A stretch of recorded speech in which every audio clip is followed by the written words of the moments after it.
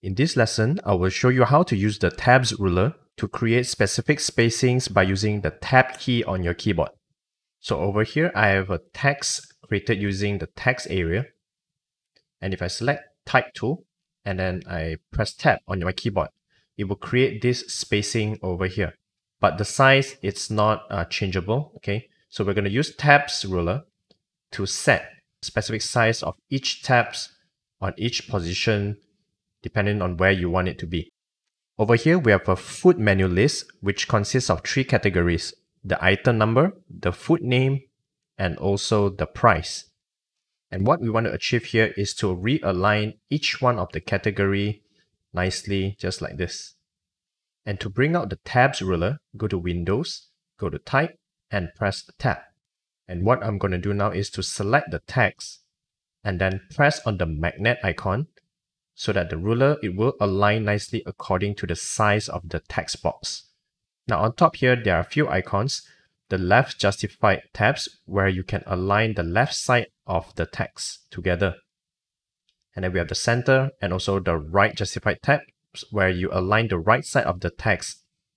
I won't be covering on the decimal justified tab, so I'll be only talking about these 3 main one here. And the next thing that we're going to do is I'm going to select everything by pressing Ctrl or Command A.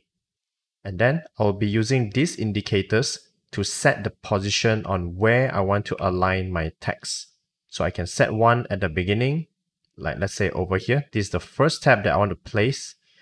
And then maybe somewhere around here, which is for the food name. And then the price over here. Now let's see what happened when I place the text cursor over here and I press tab. So it will push my first tab to the indicator that I set earlier just now. Now let's do the same for the second part, which is the food name. Press tab to push to the second indicator. And if you notice over here, the food name actually overshoots the third indicator over here.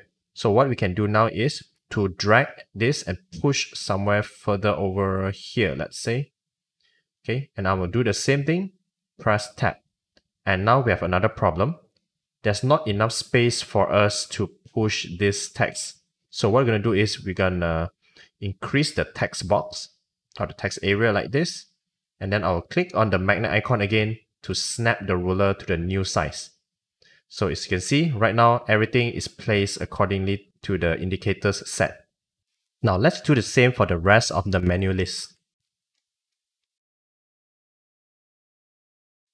Now we have a new problem. If you look at this, item number 2 to number 6, it's not aligning to the new indicator position that we have set earlier. These are still in the old position, and that is because we did not select everything when we changed this indicator just now. So remember to select all the text before you move the indicator to a new position.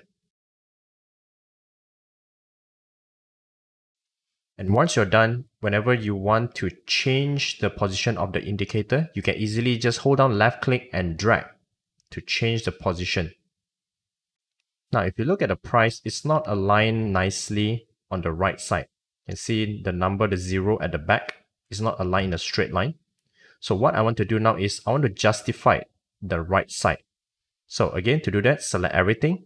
I'm going to use right justified tab, left click, and I will set a new position. And now when I press tab, you can see that each of the text, it will align the right side of the text, or we call it justified right, to the new indicator that we have set just now. And there you have it. This is how you use the tabs ruler to set your spacing size by using the tab key on your keyboard. There's another thing that I want to show you guys. If you go to the type menu and if you turn on show hidden characters, this will show all the hidden icons that represent tabs and also space. So make sure that whenever you want to do custom tabs ruler spacing, make sure that there's no additional or unnecessary spacings or hidden special character within your text. For example, over here, these are the icons for tabs, okay, the tabs that we pressed just now, and these dots represents the space bar. So whenever you want to use tabs ruler, before you do anything, make sure you double check that there's no hidden special character or spacing before you set the indicators in the tab rulers. Alright, now it's your turn to try out this exercise. Download the AI file attached in the material section and try to recreate this menu with this custom spacing using tabs ruler.